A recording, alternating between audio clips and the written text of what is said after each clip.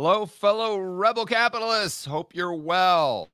Wanted to start off the morning by going over some of my thoughts about a movie that I watched last night for the second time called Social Dilemma. I'm sure many of you have seen it on Netflix. And I wanted to go over my thoughts or try to articulate them to the best of my ability while going over this article from CNBC that kind of gives a summary of the movie for those of you who might not have already seen it. And I think one of the conclusions that I came to and that other people in the movie came to, it's not just George Gammon with his tinfoil hat, is that this could increase the probability of the United States having a civil war or maybe a kinetic war with another country. And I think you'll see how I come to those conclusions. But then I also came to conclusions that I think force me to, I don't know if reevaluate is the right word, but to think more deeply about my own views regarding free market capitalism. And I think one of the main takeaways of the movie is that we should always be trying to poke holes in our own belief system to make sure that we are not living in an echo chamber and to make sure that we are not falling victim to, we'll call it fake news, or that we are not falling victim to some sort of bias, that we are always trying to think critically and be objective, understanding that our views are by no means perfect. They may be the best of the worst, but they're never, ever, ever going to be perfect. Why? Because we are imperfect human beings living in an imperfect world. And I can sit here and talk about the benefits of free market capitalism all day long. And I believe wholeheartedly that it is the best system that we possibly could hope to uh, incorporate into our society. I think this system benefits the poor, the middle class, it benefits the rich, it benefits everyone. But it's not to say that it is perfect. We have to acknowledge that and we have to think through the imperfections to do a proper cost benefit analysis on the appropriate role of government, assuming that there is an appropriate role for government. So hopefully I can articulate my thoughts clearly by going through this article. So let's dive in. So this is back in when it came out, September 2020. Popular Netflix movie, The Social Dilemma, slams social media but offers few solutions. Okay. I mean, I think they're trying to come at this from an angle of uh, business, and these social media companies are great because making the S&P 500 or the stock market go up. So I don't know that it was really. I mean, I've got some criticisms of the social dilemma, but the fact that it didn't offer many solutions, that is not one of my criticisms. So, key point: The Social Dilemma, a new network documentary drama on how technology companies have manipulated human psychology with dire consequences for our society, is unlikely to impact these businesses' bottom lines. Okay. Well, I guess it's CNBC. That's a fair position, I think.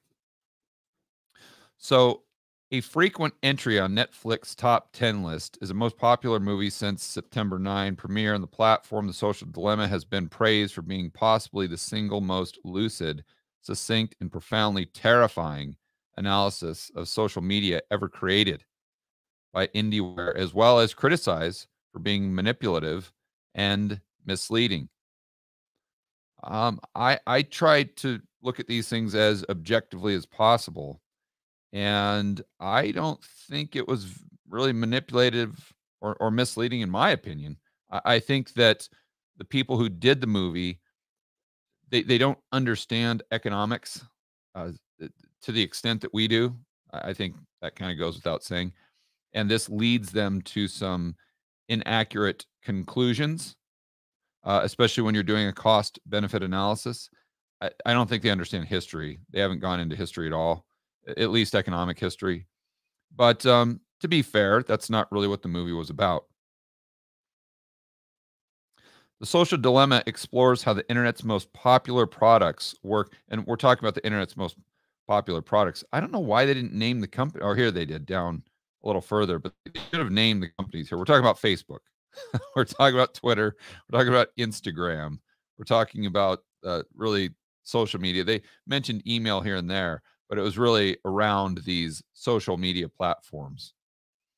So explores how the internet's most popular products work on a basic business model for tracking users' behavior in order to sell targeted ads and induce addiction in a vicious cycle, excuse me. The film blends interviews with tech experts, including many former employees of Silicon Valley giants, and PSA-style dramatic scenarios illustrating the negative effect of social media on average Americans.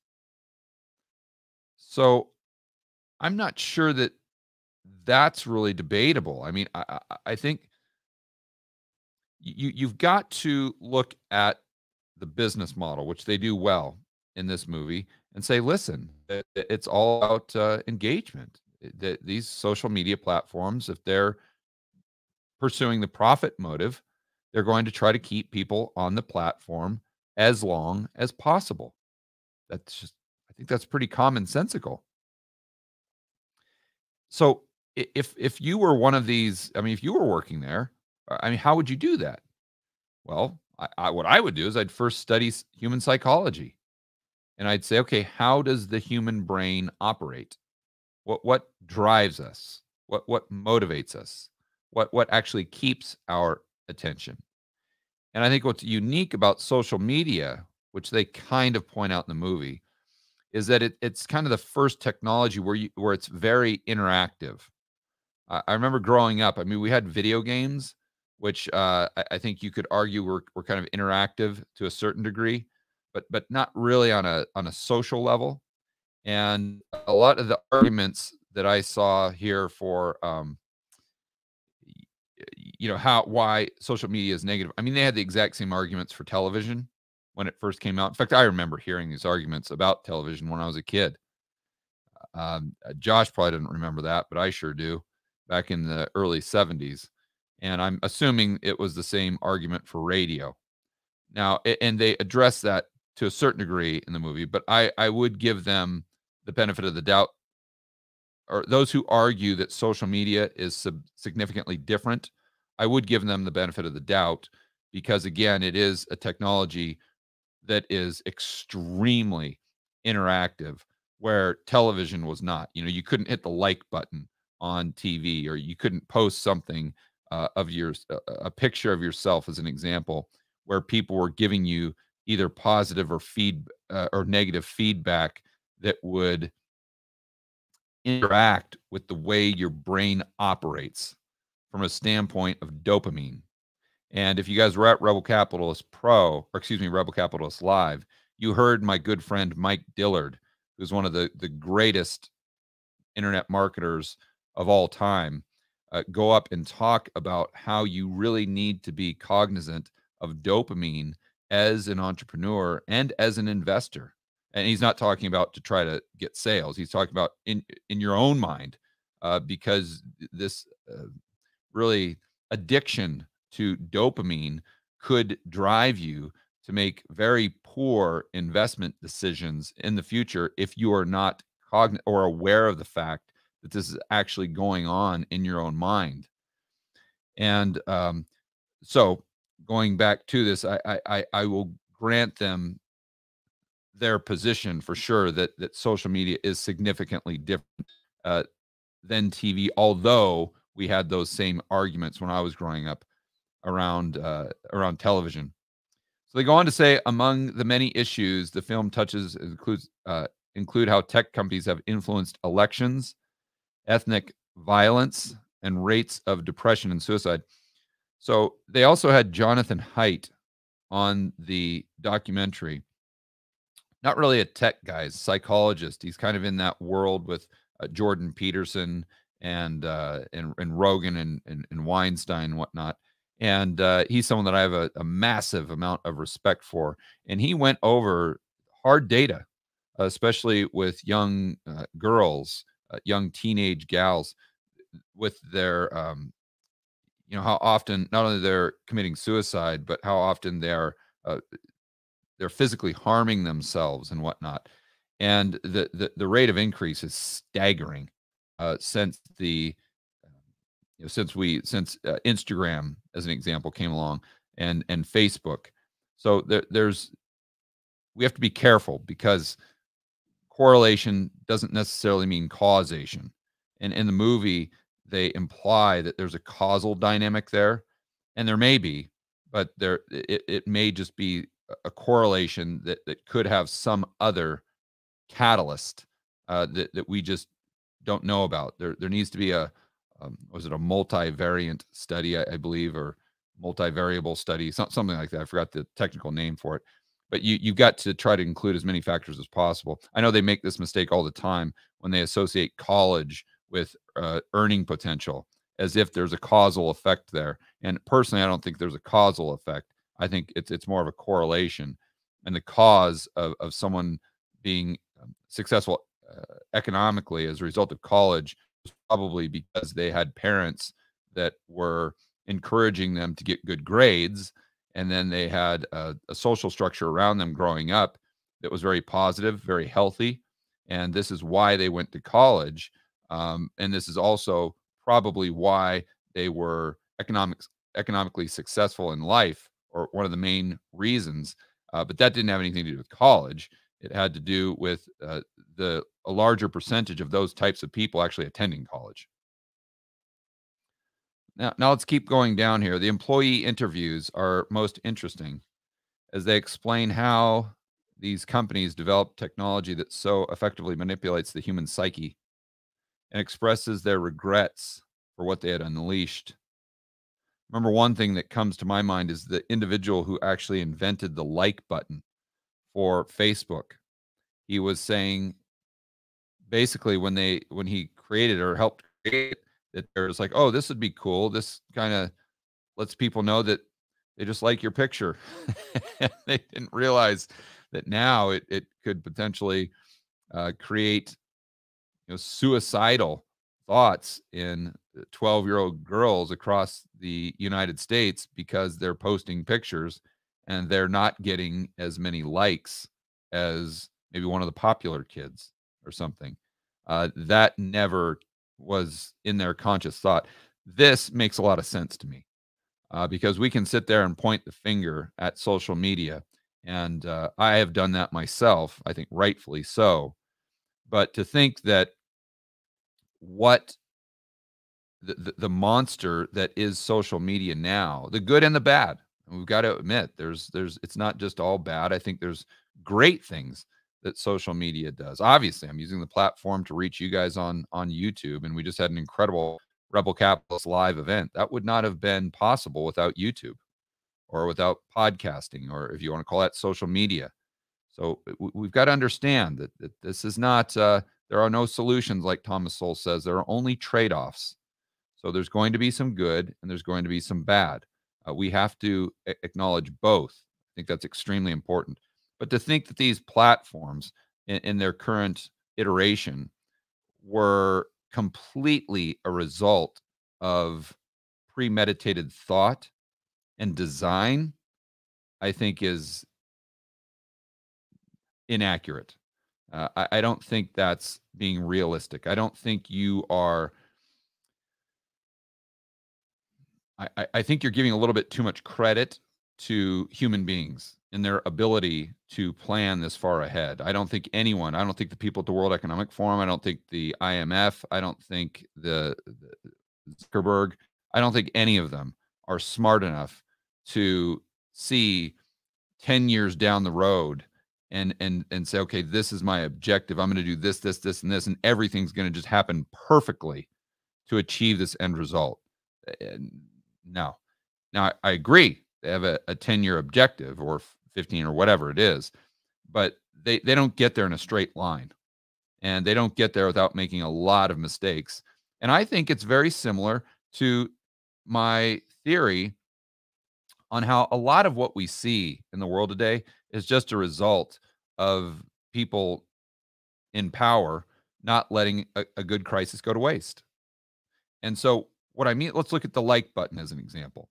So initially, it was created, let's assume, in a very benign way, in a way that was very positive and just very light-hearted, I guess might be a good word to say.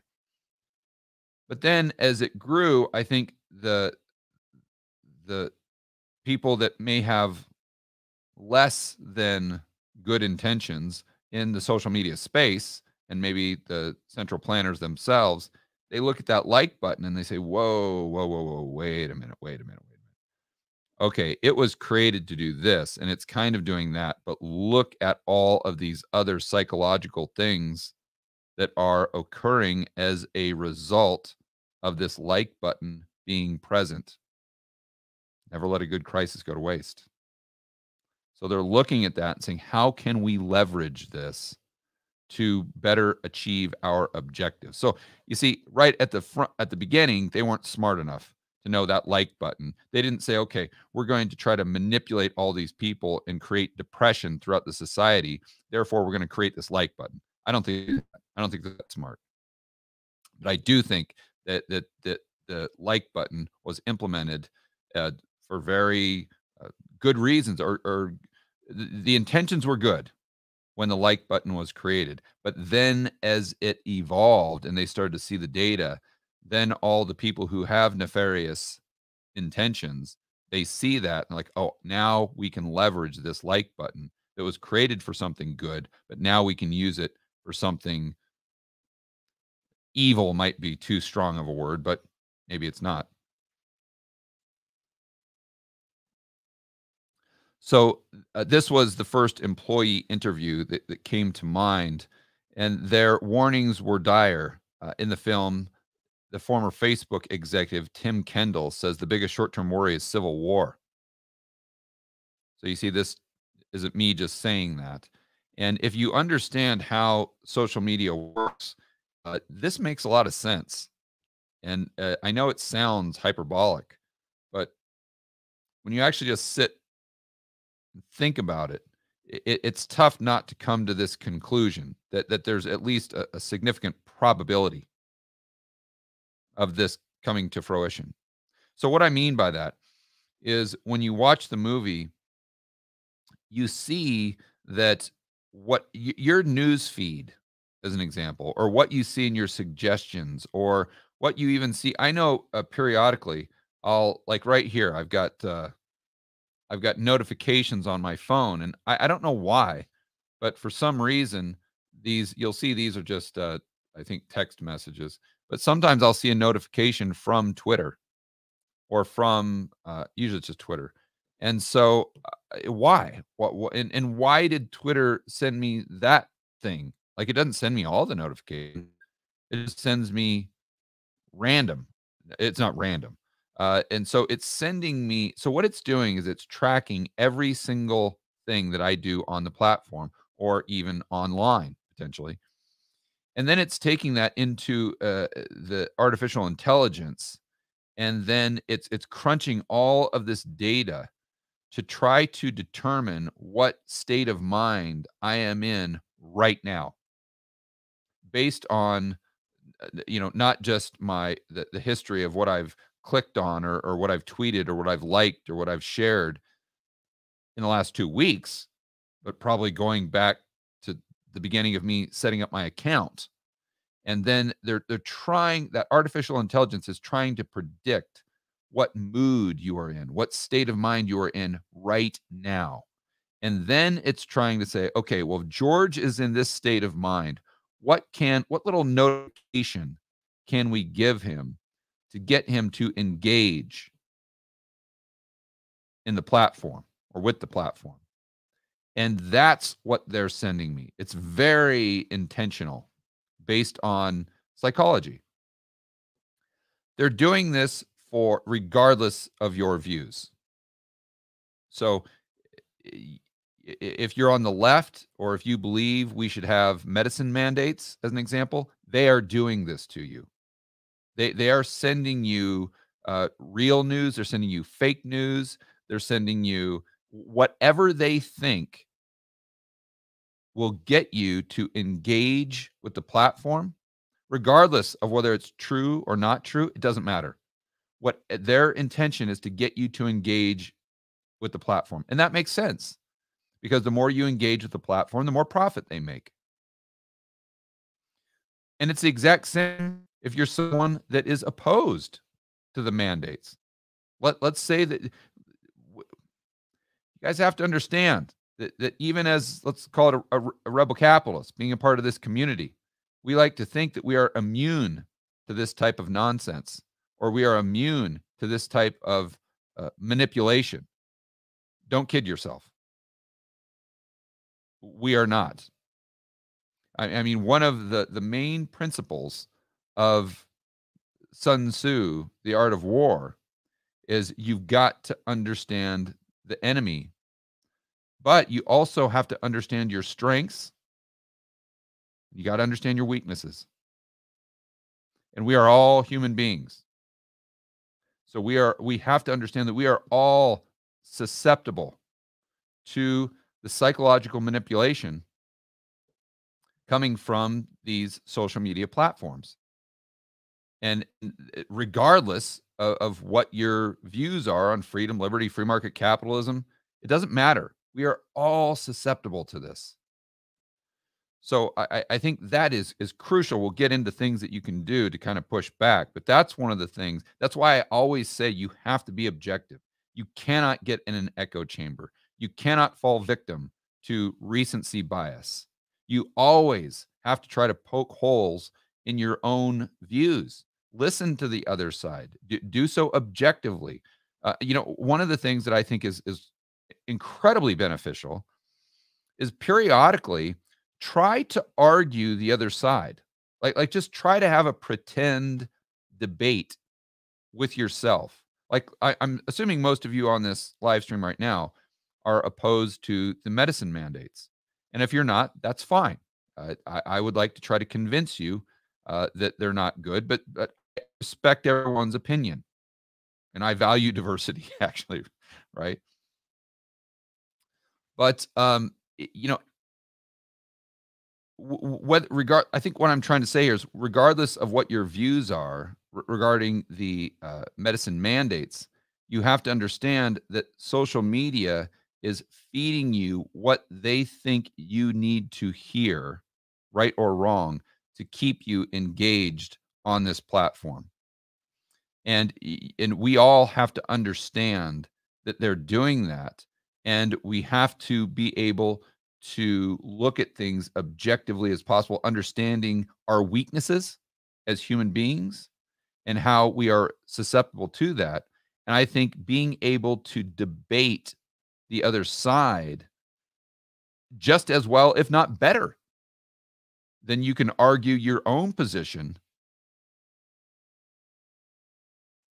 kind of hedges your downside, to use an investing term. If we want to put it in finance terms, right? In your downside, meaning that I think the better you can argue the other side, the stronger and more clear your thinking, your critical thinking will be, and the less susceptible you will be to the manipulation from these social media platforms. Let's keep going. So Jaron Lanier warns if we go down the status quo for, let's say, another 20 years, we probably destroy our civilization through willful ignorance.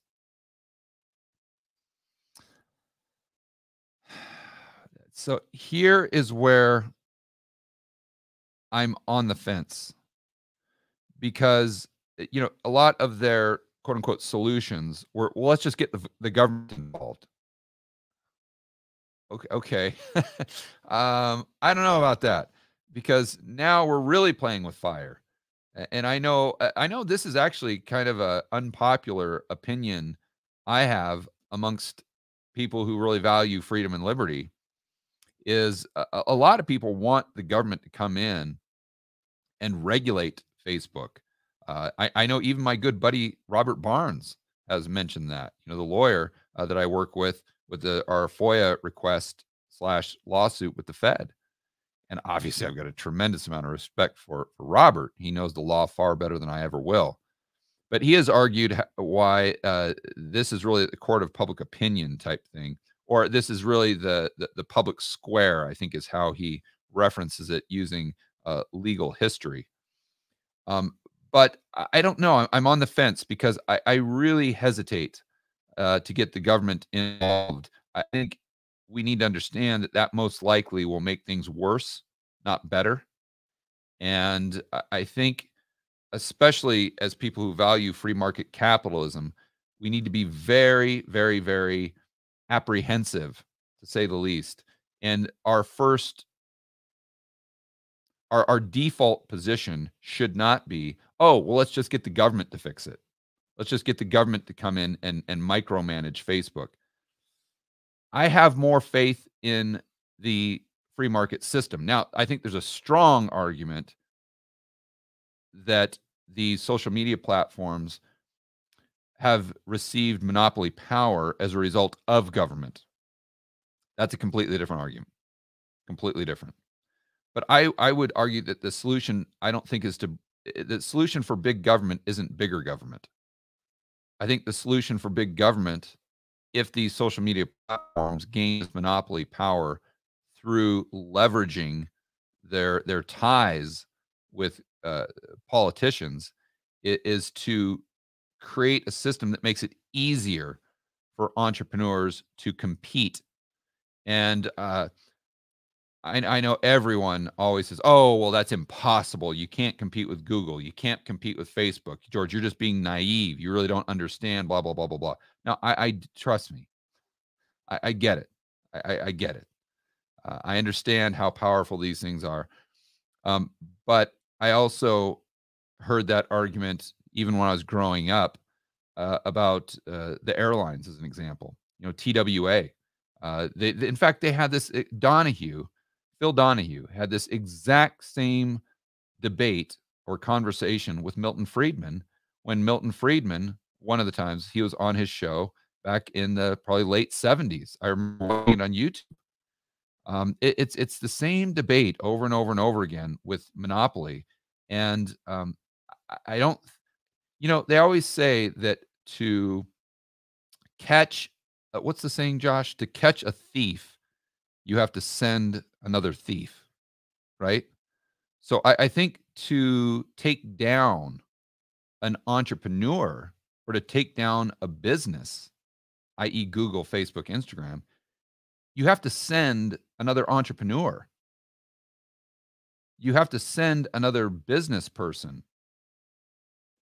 And that's the only way that you're going to effectively be able to keep the lid on social media dominance or monopoly without having these unintended consequences where the cure is worse than the disease.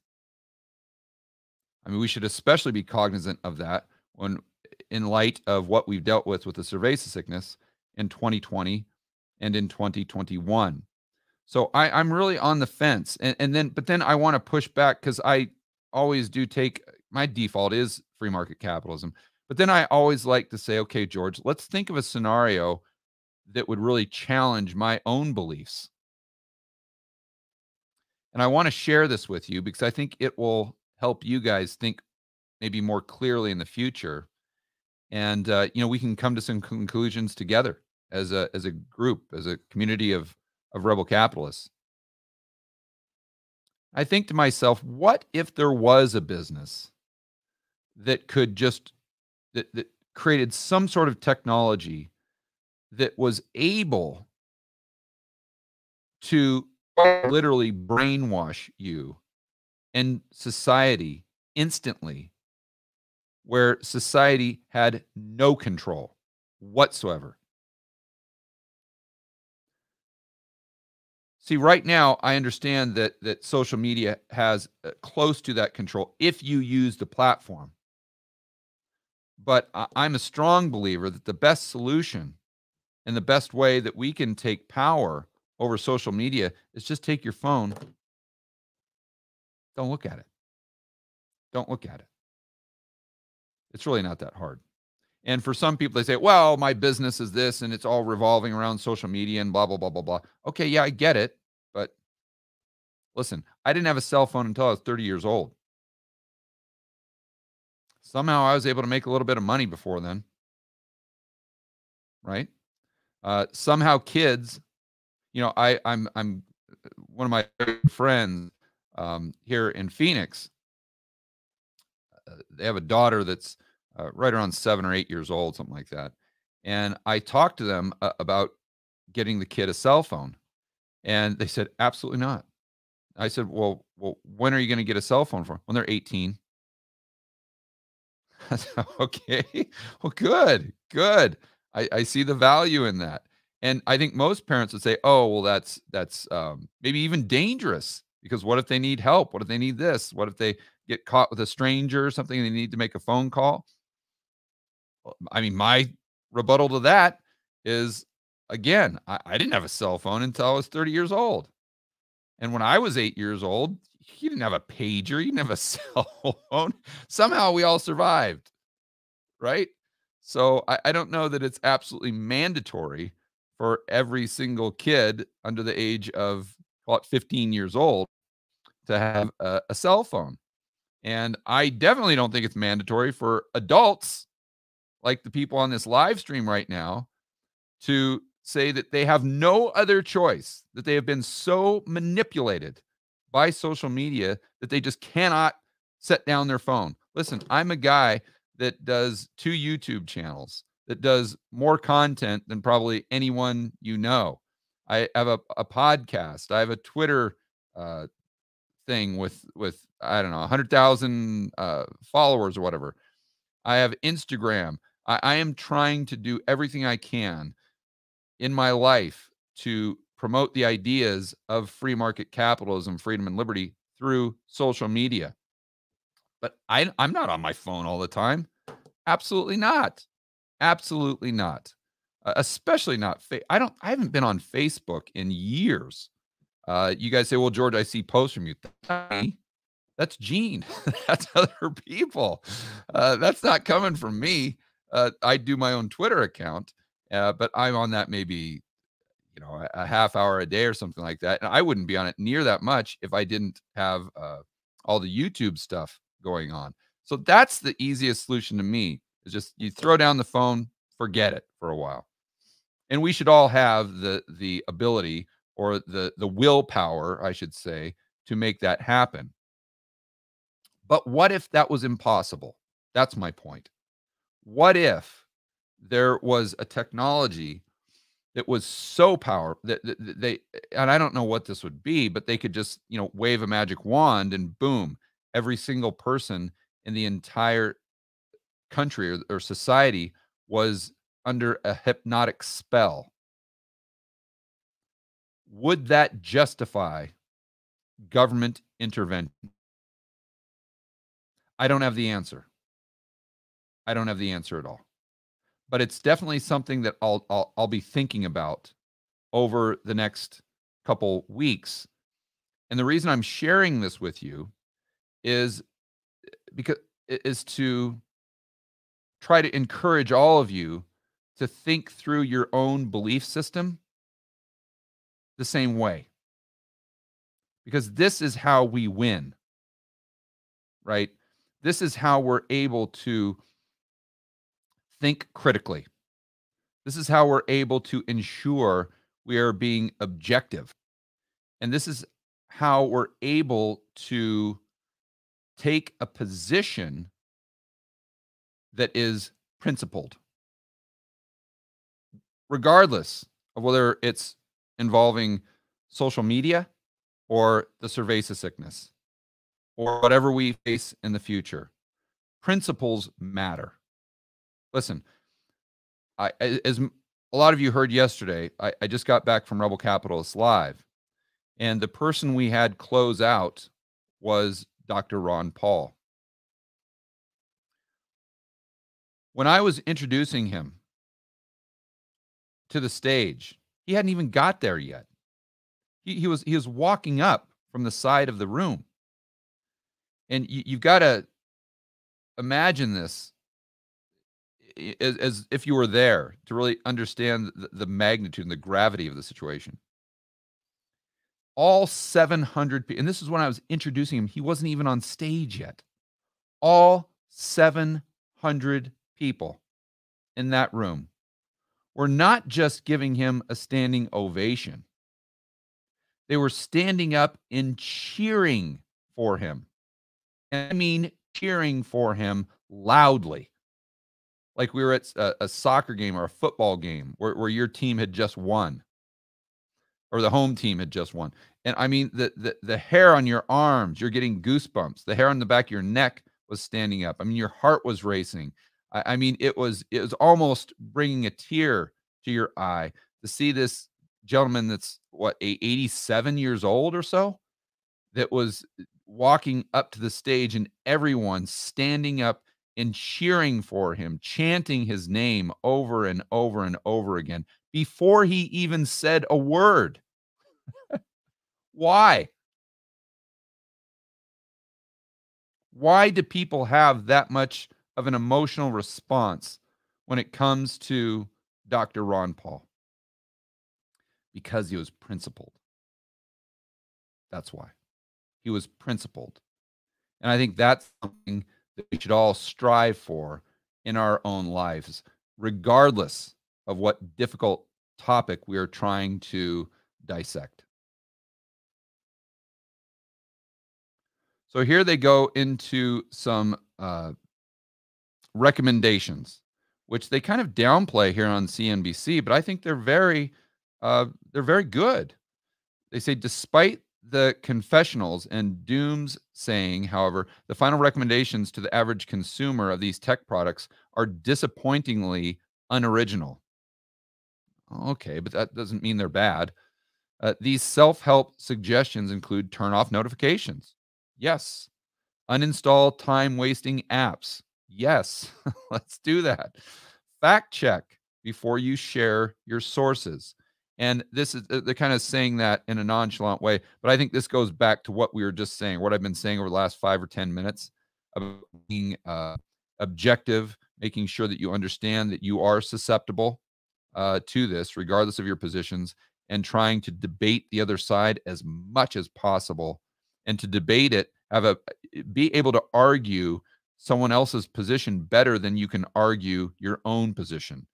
And by doing a lot of these things and more, I think that's how you make sure that you're not falling victim to the psychological manipulation here from social media. And at the end of the day, just put down the damn phone, for heaven's sakes. Jeez, oh, Pizzo.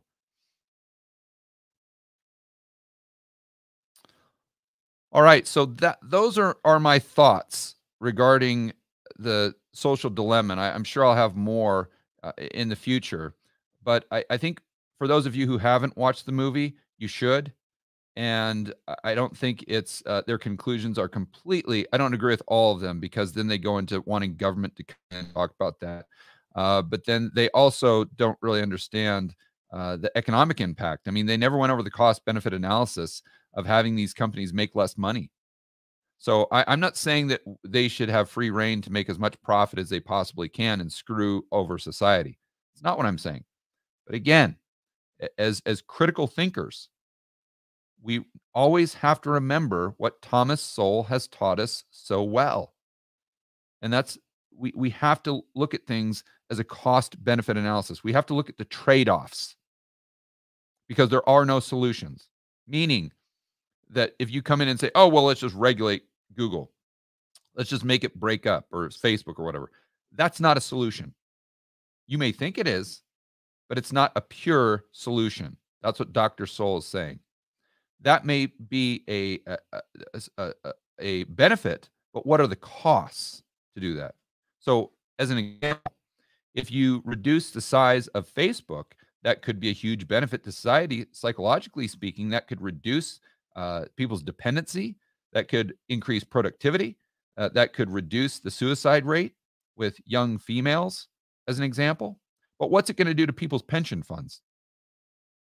You see, throughout this whole movie, they're making it seem as though this is just profit, profit, profit from these greedy corporations, and all of these billions and billions of dollars just going right into Mark Zuckerberg's back pocket. And then if we just reduce the amount of profits they have, well, it's only going to affect just a couple billionaires, and that's not a big deal. Wrong. That's a fundamental lack of understanding of how financial markets and publicly traded companies actually work in the real world. So you guys know very well that if you reduce their profits, okay, now you're affecting school teachers. Now you're affecting firefighters. Now you're affecting police officers. Why? Because they're in these huge pools of money, these pension funds that own Google stock.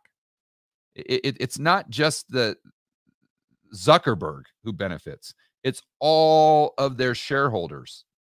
And think about the who makes up those shareholders. It's not just rich, greedy billionaires. A lot of times it's the poor and the middle class through their pension fund.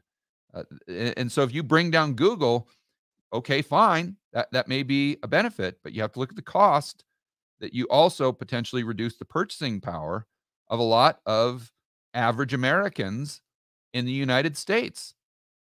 So I'm not saying that I'm agreeing with one position or the other. Again, I'm just saying we have to do a cost-benefit analysis. There are only trade-offs. We have to acknowledge all of them if we're going to be principled like Dr. Ron Paul. All right, guys, enjoy the rest of your afternoon. Make sure that you're always standing up for freedom, liberty, free market, capitalism. And we'll see you on the